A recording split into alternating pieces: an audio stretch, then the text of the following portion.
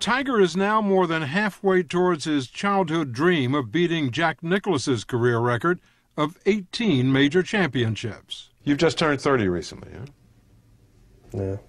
Yeah. Many people say that golfers peak in their 30s. Your best years are ahead of you. Hope so. It's my intent. How long would you play competitively? That's a very easy answer. When my best isn't good enough to win anymore, I'm gone. I'm racked the queue and I'm going home. I could never deal with the fact that as hard as I prepare, as hard as I concentrate, and as hard as I play my best and it's not good enough anymore. Accept the reality and move on. Tiger Woods' power on the golf course is unrivaled. Here it comes. Oh, my goodness. But at the age of 30, he says he's ready to make as big an impact off the course, just as his father Earl has predicted for years. This February, Tiger opened the first Tiger Woods Learning Center in Anaheim, California, close to where he grew up. Welcome to the center. What's up, man? How you doing? Not much, but... Hello. Hey there. Hey there. Hi. What's up has become part of the vernacular. That's true. Usually it's, what's up, dude? It's been over 4 years from dream to reality. How cool is this? Oh, man. Gives me chills. You kept saying, how cool was that? How cool was it? It was really cool. I mean, see those kids, the smiles on their faces, and they're totally into it. It's more than I ever expected. What the kids are into is a curriculum and a facility that's nothing like their own schools. The 35,000 square foot center is more like an educational funhouse filled with computers, flat screens, and video and music production facilities. And of course, a driving range and putting green. Mine's not very good.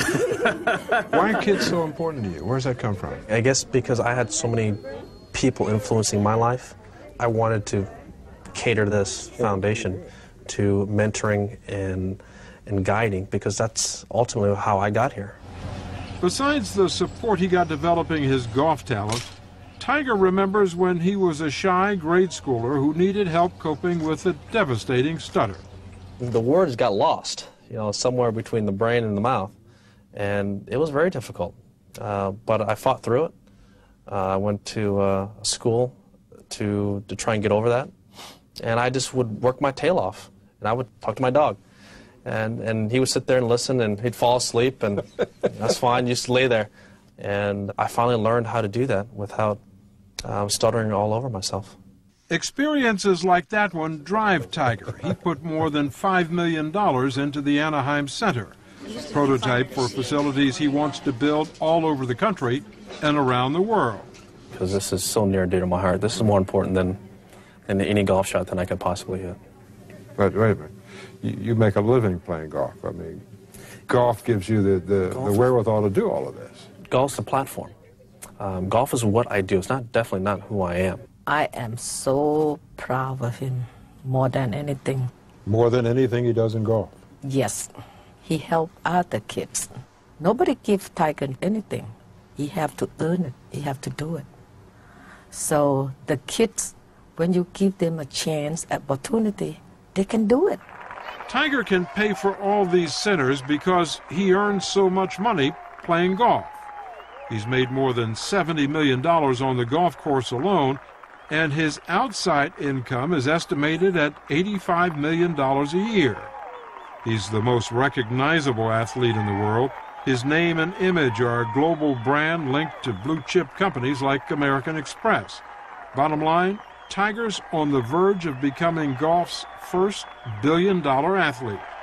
But he keeps his money in two different piles. I always spent what I earned on the golf course. The contracts are one thing. I guess that's earning it in a different way. But I went out there and I earned the money that I got on the golf course, and that's what I spent everything on. I would never go above that. Lately, he's bought an estate on the Florida coastline and a yacht that's bigger than most houses. So success has changed some of his spending habits, but not all of them. I'm a little cheap. You do have that reputation. I'm tight. I mean, because I never had a whole lot growing up as a kid. I always had to save. Then I'd buy like one big thing, like a pair of basketball shoes or something like that. But I'd have to save up my allowances. So now the allowances are bigger, and the big things are bigger. This is true. The boat. Mm-hmm. How much was a boat? A lot. A lot. Yeah. And the new house? A lot.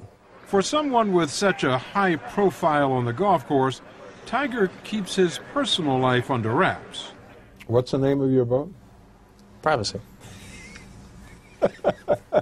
Was that your idea? Yeah, it was. He wouldn't let us visit him on his boat or at home, and we didn't get to talk to his wife, Elin, a Swedish model and au pair whom he married 18 months ago. But he did open a door to his married life just a little. I have found a life partner, a best friend. Elin's been incredible for me. You want kids? Oh, without a doubt. How do you think that would affect your day job? Family always comes first. Always has been in my life and always will. Tiger says he wants to be known for his work with kids, but most of us know him best for his work on the golf course. I love to play golf, and that's my arena. And you can characterize it and describe it however you want.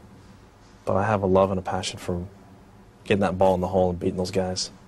And if we were to play ping pong, your goal would be to? I'd beat you.